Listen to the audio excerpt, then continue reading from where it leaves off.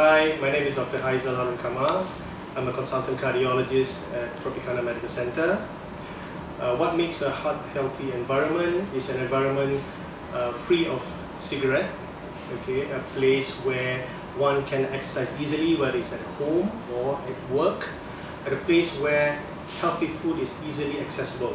Food which is high in fiber, high in vegetables and fruits, and low in fat, saturated fat, salt and sugar. And in this World Heart Day, I would like to advise all of you, and myself included, to first of all be aware that heart disease is for real. It affects everybody, men and women. It is the #1 killer in Malaysia and many countries all over the world. Take control, take charge of your health. See a doctor and get yourself checked out. Because there are some diseases such as hypertension, high cholesterol, which are silent.